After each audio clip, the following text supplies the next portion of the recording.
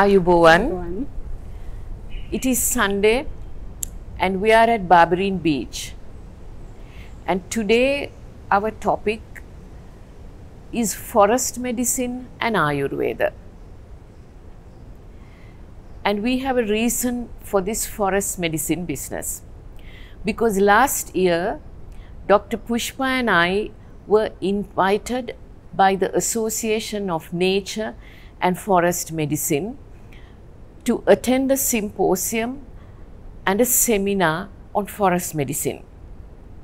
The organizers were particularly keen to invite Dr. Pushpa because they thought that she could train as a forest medicine doctor.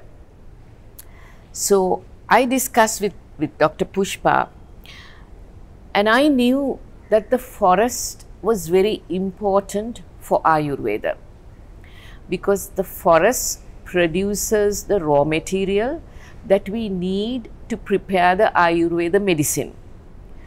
But I had very little understanding of how the forest could also be a source of healing, a source of medication. And so Dr. Pushpa found the research, and both of us went to Japan. We followed the course, we followed the lectures, we walked in the forest, we did stress tests before and after, and I was surprised to find that I was stressed before my walk, because I am known to declare that I never get stressed. But I had to believe and accept the scientific findings, and we really enjoyed it. So first, Dr. Pushpa will tell us what she found when she looked into the forest as a source of healing. Dr. Pushpa. And this healing actually we could find from years back. Ayurveda is the science of universe discovered by ancient rishis who lived in forest, and they got their food from the forest and the medicine from the forest, and the forest nourished them. How they nourished? The trees gives lot of energy to them, and the later period of 2600 years ago, the Gautama Buddha sat under the bo tree and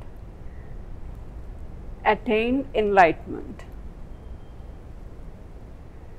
We can see in all 28 Buddhas attain enlightenment under the different trees. In fact, that Barberyn Beach Ayurvedic Resort, we have 7 trees which is mentioned in Buddhist philosophy, which are helping to the Buddhas to become enlightenment. And even today we have the oldest recorded tree located at Anuradhapura city in Sri Lanka. It is a branch of original tree which helping to Gautama Buddha to have this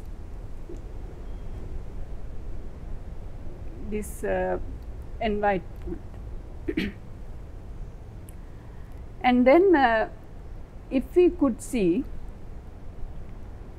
the forest, medicine, and Ayurveda, they have very close connection.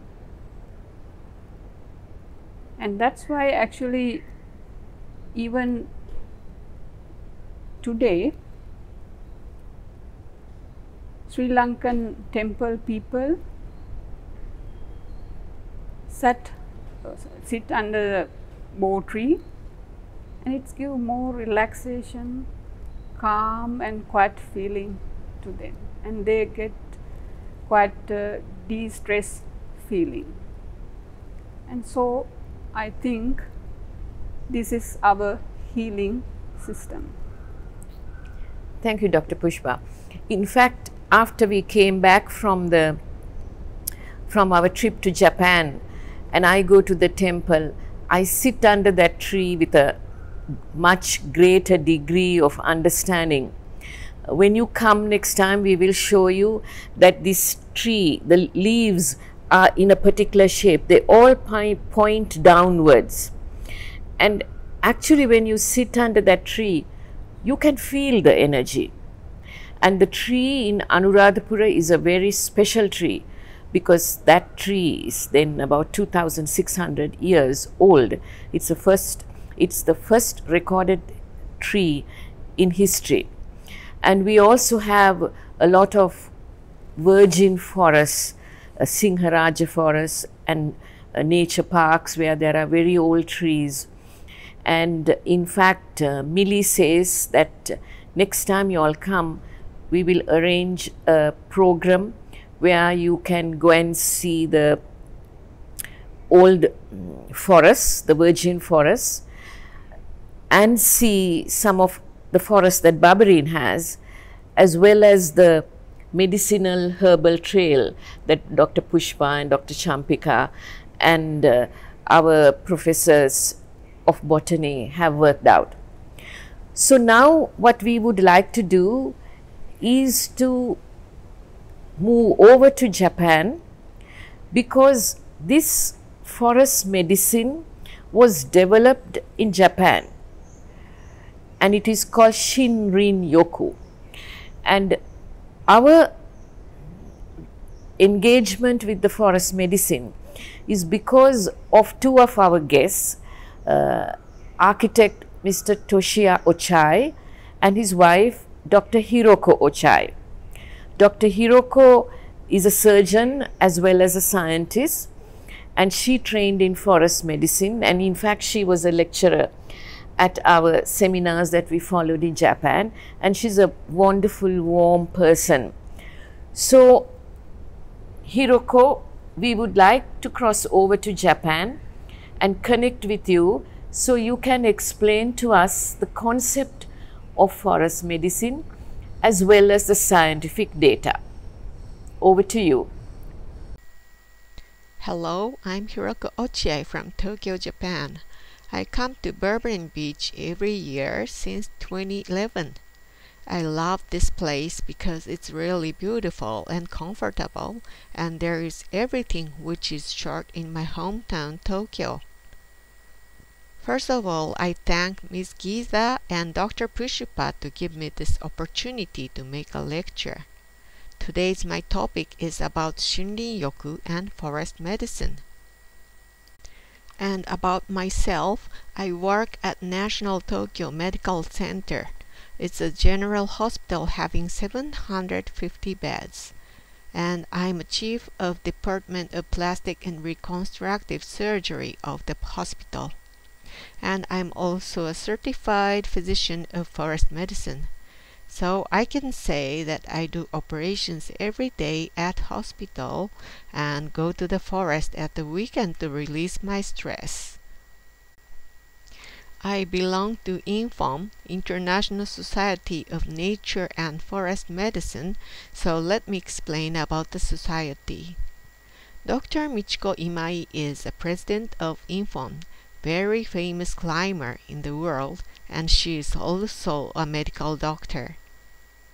The International Society was established in Japan in 2011.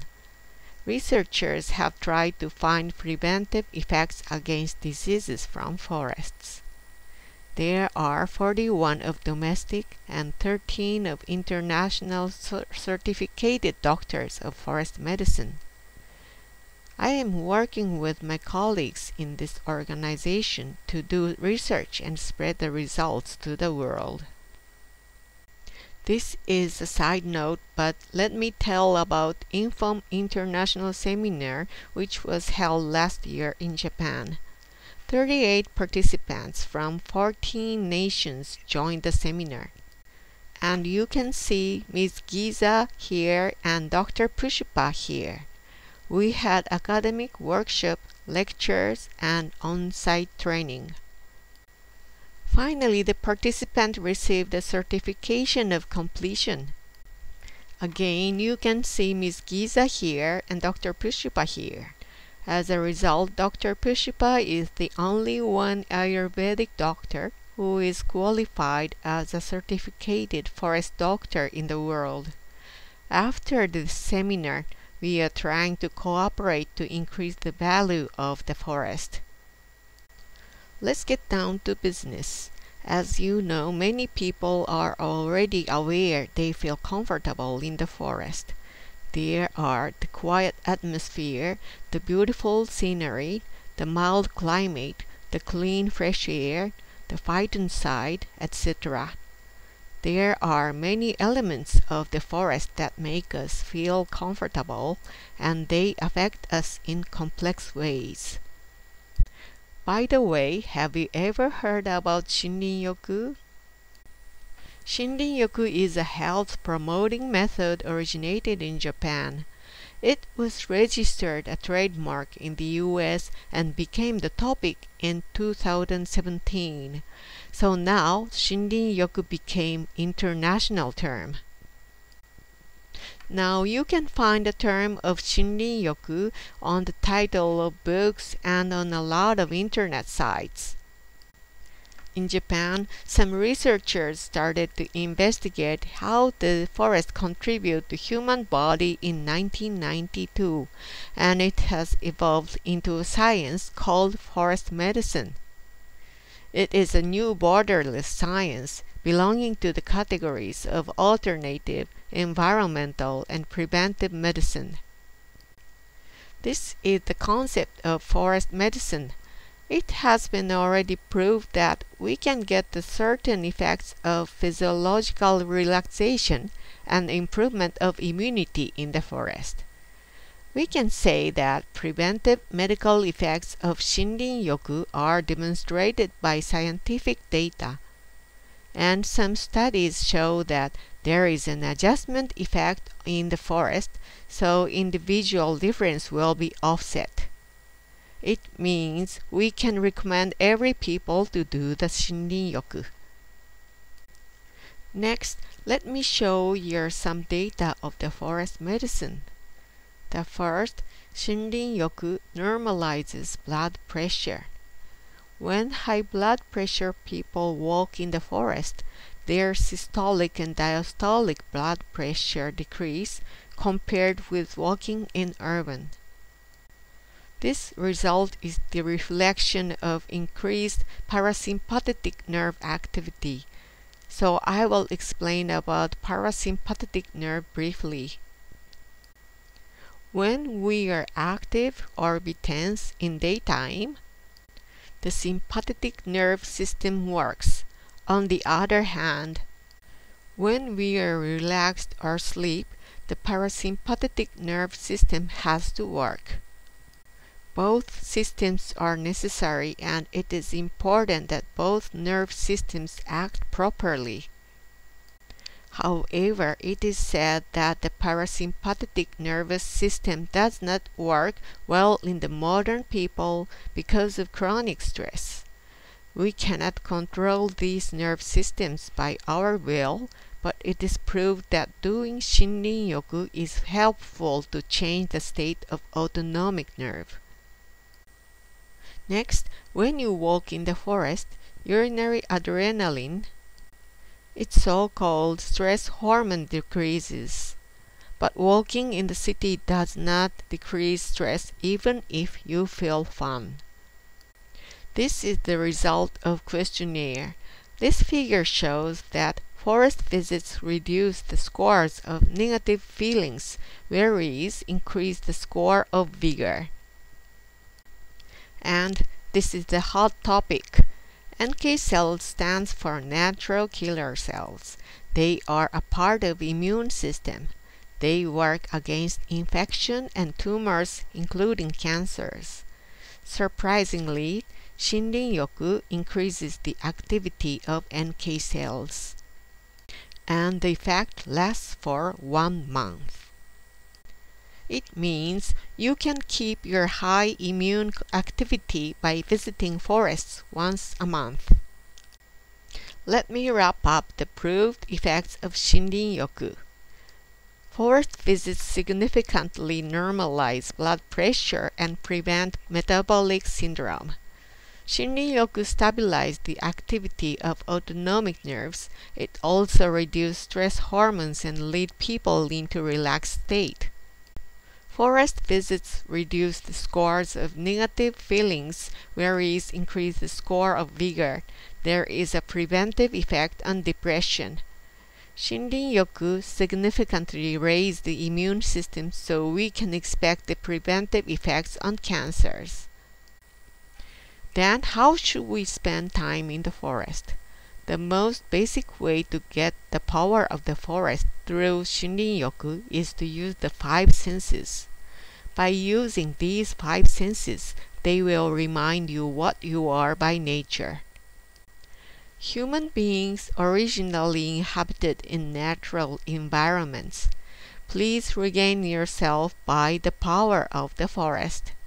And when you enjoy Shinrin-yoku, please remember these.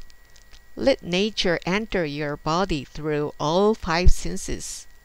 Make a schedule according to your physical strength. Be careful not to be so tired. Don't be hurried to walk. It's not exercise. Sitting and lying are recommended. But Shinrin-yoku is only a way of preventive illness. Please go to the hospital if you really get sick. Please maintain your health by going to the forest once a month. Thank you.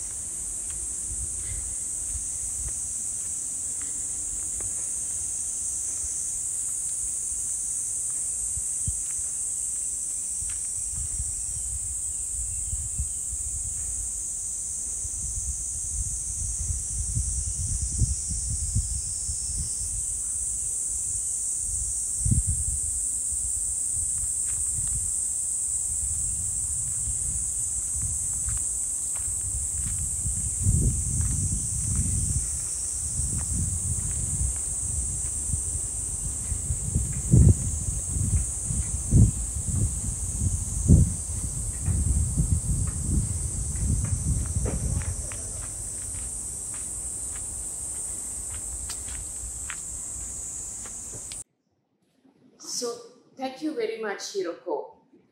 You connect the philosophical part of forest medicine with the scientific data so clearly and well. And it helps us to continue with this conversation. So, Dr. Pushpa, if we focus on the philosophical part, on the nature and the healing that comes from the forest, I know that in Ayurveda, we talk about nature. Nature is important, and you identify nature in concrete terms with Pancha Mahabhuta. So, can you explain Bhuta? So can you explain the Ayurveda linkage to nature?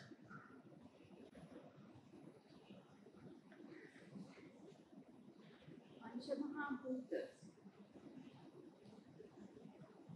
consist of five basic elements named as water, fire, air, space, and earth.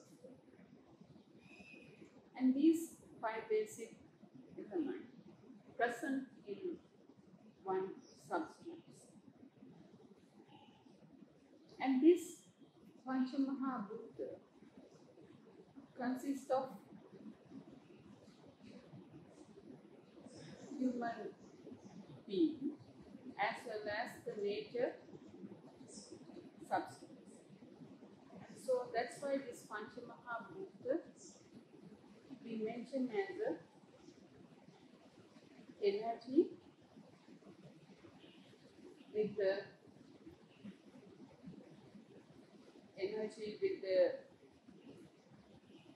cosmic consciousness. And this Panchamahabhuta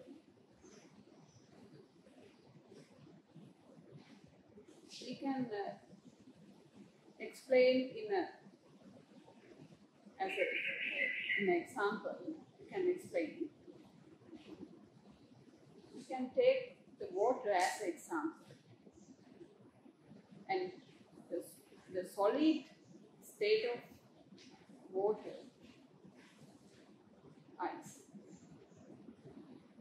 is a manifestation and present the solid character in a earth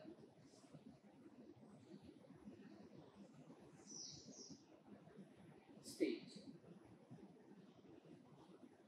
And then the solid substance, that means ice, can have a fire. And this fire makes it, or it's liquefied, and that shows the water elements. And then these water elements get too much heat, it will be steam that shows this air element. And this air elements disappear, and that shows this ether or space. And also I have to mention another thing, these Panchamahabhuta, they have different kind of energies within them, particular energy.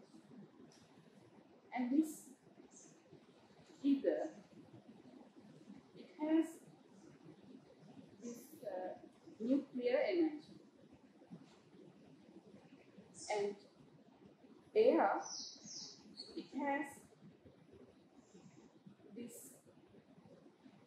electrical energy. And the third one we can mention as a fire, and that actually shows to us the radiant energy. And water, that element, we can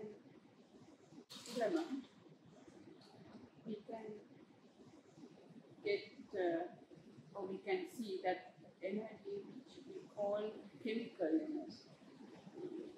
And then the earth element, it shows the mechanical energy. And these substances, all these Panchamahabhuta, we can see in a one substance. And this actually creates, as I mentioned before, nature as well as the human being. So that's why we can show we have the better connection with the nature and human being. So, I mean, we talk about Panchamahabhuta all the time, and what is really fascinating is that Ayurveda is so vast, and you can approach even Panchamahabhuta in so many directions, isn't it? But if you look at the basics, Panchamahabhuta are the 5 elements, and the universe is made up of these 5 elements. Right? And the human beings are also made up of these 5 elements. And today you told me, and this is a new thing that I had not heard before, that these elements are also interconnected. And that's the example you took of water. Water as a solidified substance is ice, right? When it is heated with fire, it liquefies. And then if you heat it some more, it becomes steam. And then it goes to the space and it's washable. And it is either. Yeah. Okay, thank you. So, you see, what is important is that although this is the more philosophical part of Ayurveda, it is a fundamental part, because when we talk with the doctors all the time, they tend to go back to that. So a good grasp of Panchamahabhuta and some of the principles of Ayurveda help us to understand other details of the specific medicine for specific illnesses, and even this whole immunity business, which everybody is interested in. I find in the internet they say, do 10 things and increase your immunity. Drink water with turmeric, drink ginger. And you can find that anywhere. But the value with the conversation with the doctors is that it gives you an insight into the Ayurveda, into these philosophies. So we are hoping that by the time COVID disappears and you are ready to come again, you will come with a lot of understanding, Dr. Pushpa, of the principles of Ayurveda, isn't it? And I'm sure you will all have more questions to ask the doctors more than before. So, if we move on, I would like to pick something else that Dr. Hiroko mentioned. She mentioned, Dr. Pushpa, about the 5 senses and how the forest can stimulate the 5 senses. And that helps to reduce our blood pressure and stress, etc. Our blood pressure and stress, etc. Can you tell us how Ayurveda talks about the 5 senses? About the 5 senses, if we talk, we have to talk about the 5 sensory organs, and also we can talk about 5 active organs.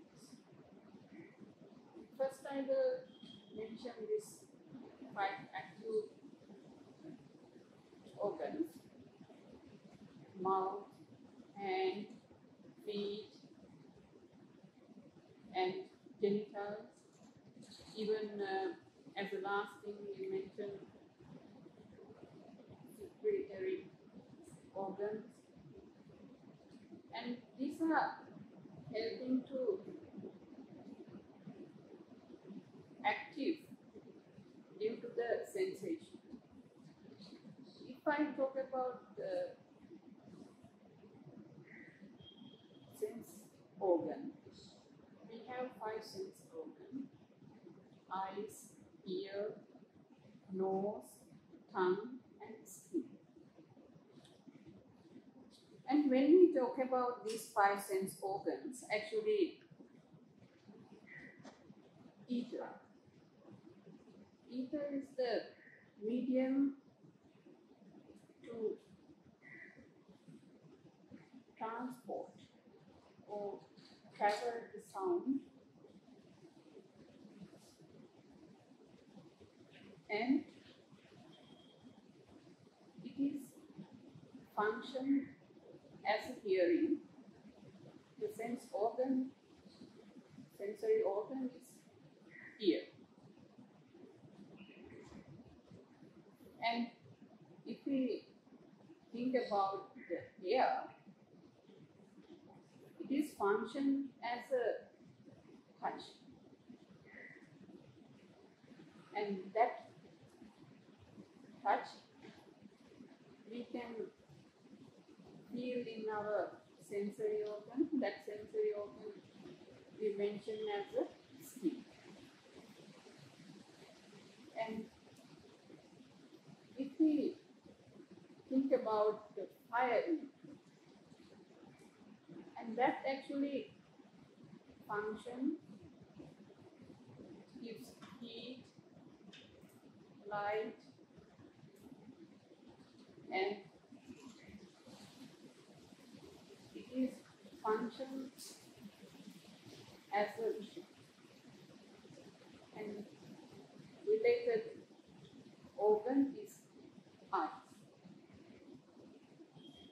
And then if we talk about water element,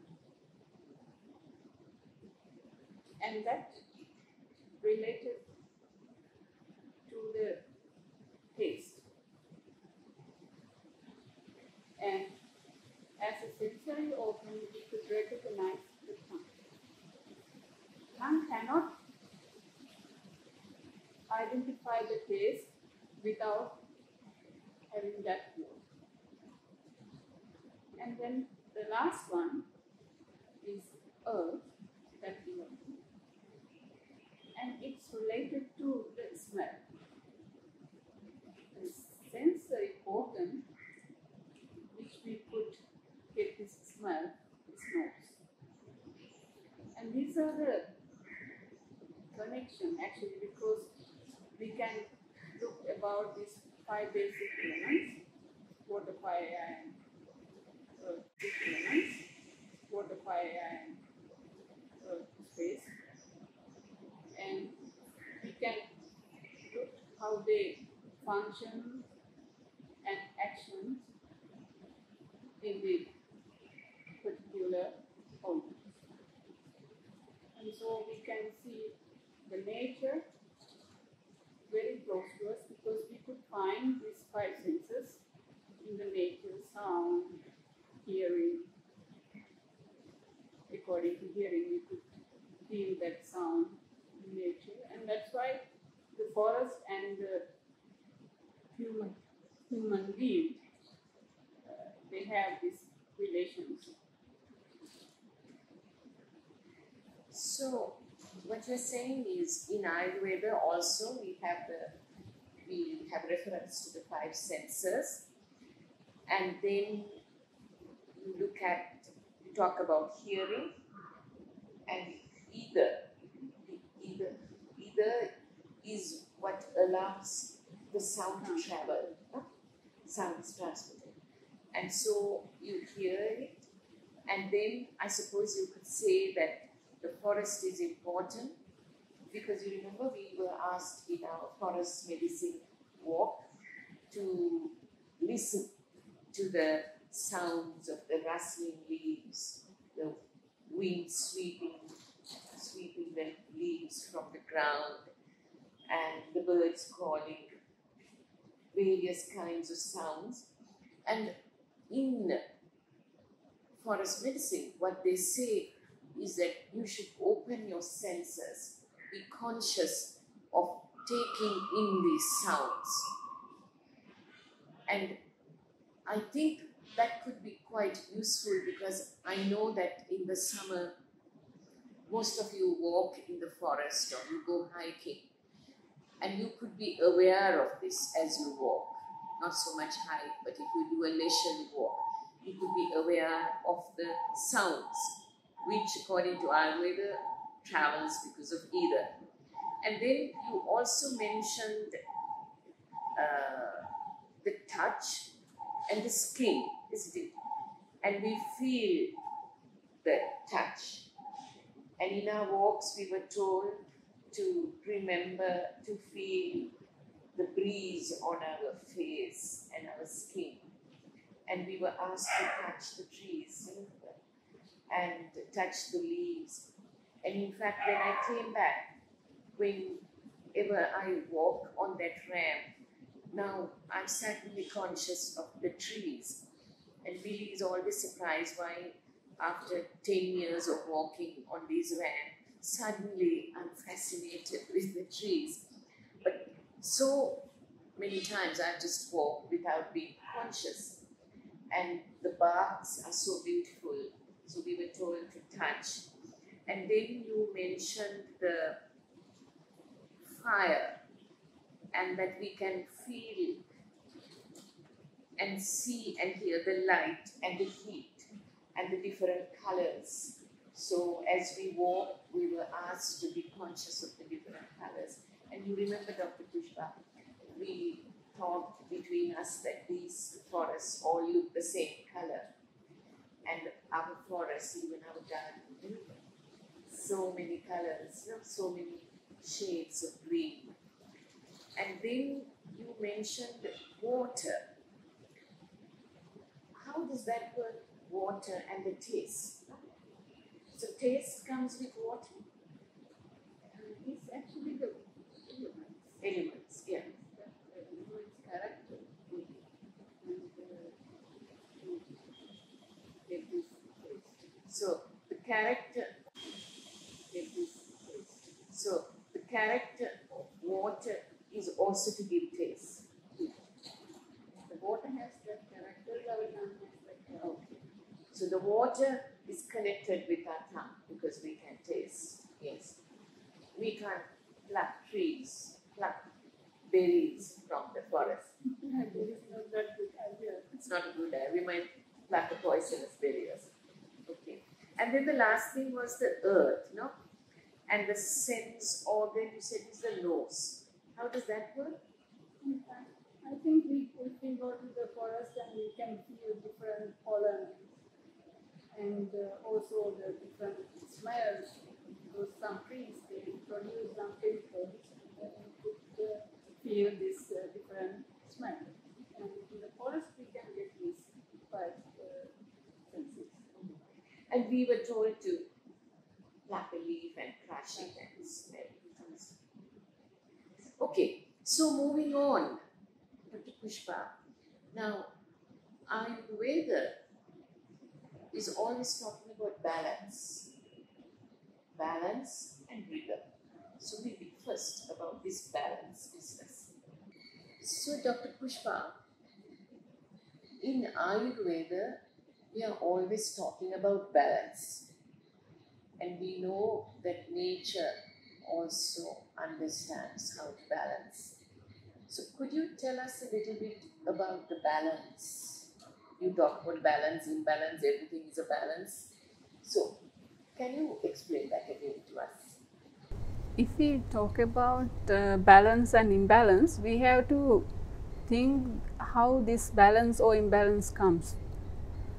And according to our eating pattern, living pattern, and due to our behaviors, this balance or imbalance could come. But we have to recognize what kind of energies we have to make this balance or imbalance. And as I mentioned before, we have 5 basic elements: water, fire, air, space and earth. These 5 basic elements create 3 energies within us. And these 3 energies we mention as a Vata, Pitta and a Kapha. Vata consists of predominant air and space. Pitta consists of predominant fire and water. Kapha consists of predominance, water and earth, and these 5 elements create these 3 energies. These 3 energies give all these biological and physiological functions in our body, even in our mind.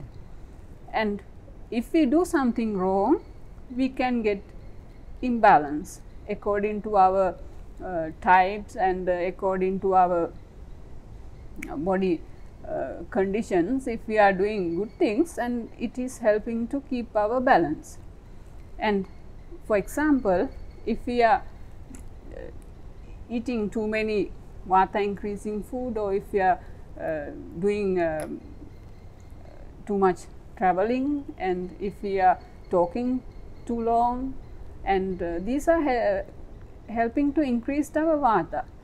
That increased vata gives effect to imbalance, that shows some symptoms within our body. We can feel it, even sometimes we can feel it in our mind, because sometimes when we get the stress and we cannot focus on one thing, and there will be a imbalance feeling. And how we get the balance, and we have to find what substance missing, or what substance is too much in our body, and these things, or if there is a too much substance, we have to reduce it. Then we have to give opposite characters substance, and then if we have reduce any substance, if we have a reduced feeling, and then we have to fill it from the environment. And so that's why actually if we get stress, this is actually vata imbalancing situation. If we go to the forest, and then we get these 5 basic elements through the forest, and due to the sensations, and we are talking before, and then we can get more relaxed and calm feeling through the forest. And that's why actually I think we have to have this balance through the supporting with the environment. So you had said that there is vata, pitta, kapha, and pitta and kapha can be managed by vata, something Yes, like that you had told me earlier.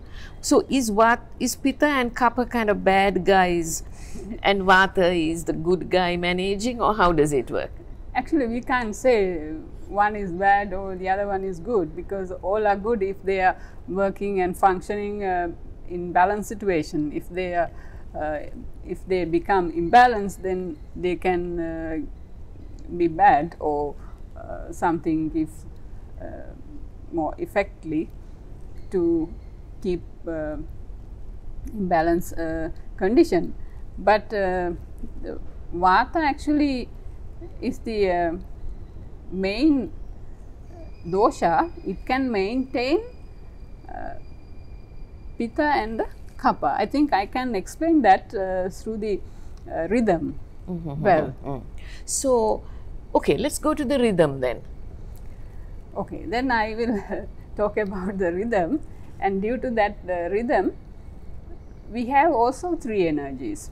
We have to talk about these 3 energies. One is vata, the other 2 pitta and kapha, but pitta and kapha we compare with our sun and moon energy, and moon always giving the energy to us and to our planet, and sun always taking the energy from us and also from the planet. And these 2 things we have to maintain, or we have to balance. The balancing process carry on with this vata, and that's why actually the vata is the main dosha. It can maintain the pitta and kapha. Like that way we can tell. And in our body also the same things happen like in the environment, because when we get too much cooling effect through the sun, and we get so much ice in our planet From the moon. from the moon. And if we have too much from the moon, and if we have too much heat, then sun takes all this water and all the energy from us and also from the planet, and then it makes kind of imbalance. But this vata can maintain, not to give too much cooling effect, because we know this blooming air around us, around the world, and it can give cooling effect if it is too much sun we get. And even the same thing happens if we have too much cool, then sun gives balance. But these two things is balancing character which vata can have. So the balance is also in some way connected to the rhythm, and the sun gives the heat and the warmth, and the moon gives the coolness, cool effect. So the sun and the moon also have to be balanced. I mean, the warmth of the suns, those energies also need to be balanced. So, and the same thing is happening within us, because vata, as I mentioned, can maintain the pitta and kapha. The pitta always gives the energy to keep our temperature, and it can digest food, and also kapha gives more liquid substance to our body, and it keeps that temperature not to be too high, and then all the pathological and pathological reactions and chemical reactions what we have in our body can function well, and that maintain through the vata. And then we can see this rhythm in the outside and rhythm in the inside. So I suppose, just as you say that physically our body components are in balance, our energies are in balance, and in the same way there's also the mental and emotional part can also be in balance. Yes, because these three energies govern all the biological, physiological functions in the body, even the mind. And that situation we can have some kind of mental disturbance. So if we have a mental disturbance, for example, if we are really angry and we feel we are disturbed, then we can make use of the nature.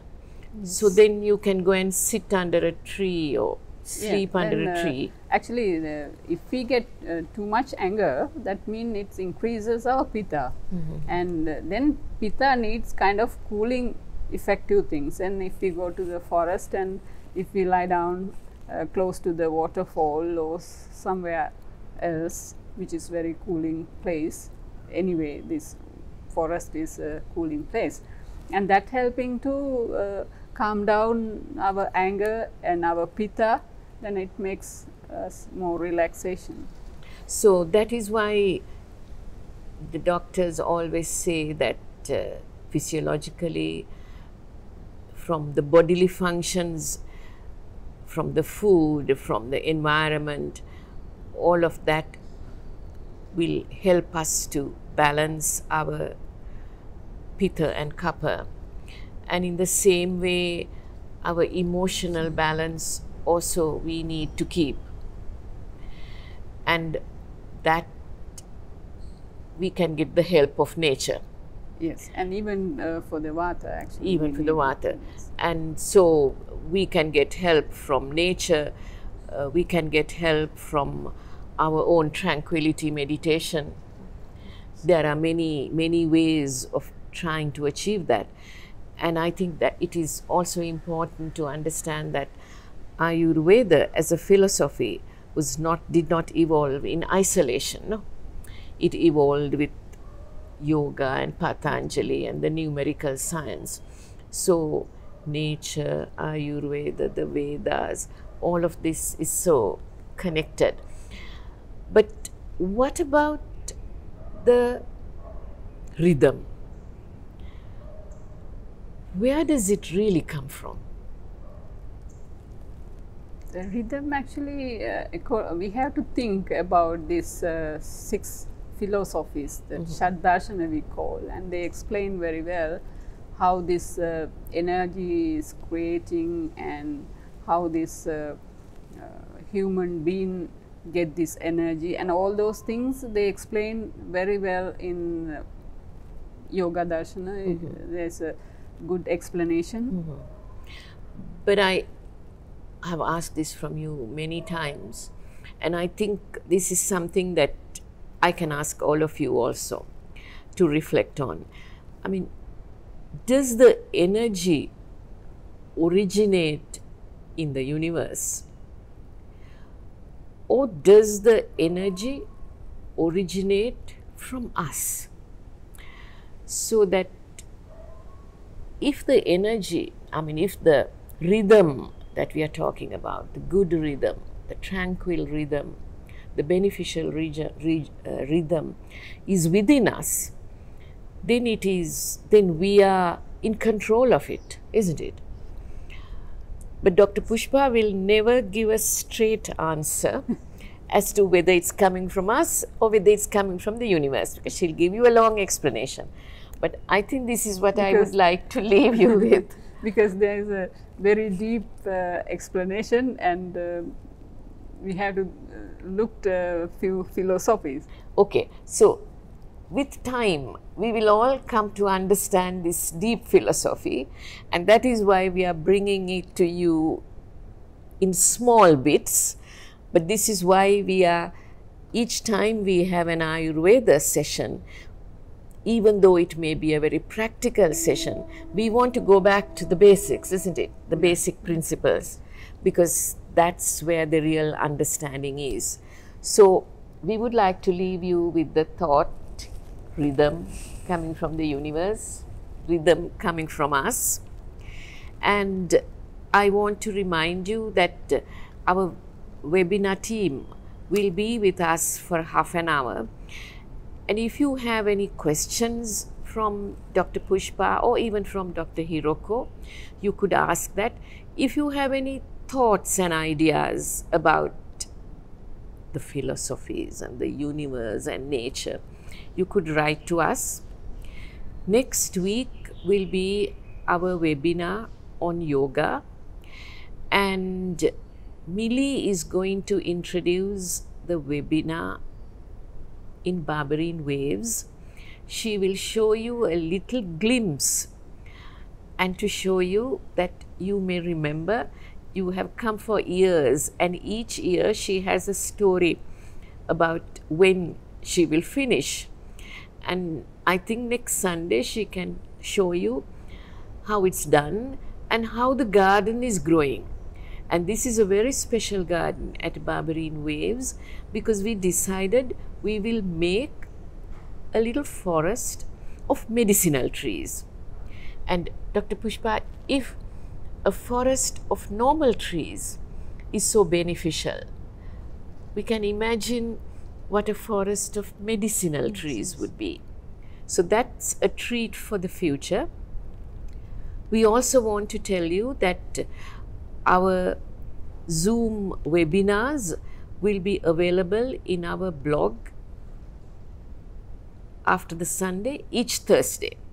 So Thursday, those of you who may have missed this, then you can go to our blog and you will see it each Thursday. So we hope you will keep well. We thank you for coming.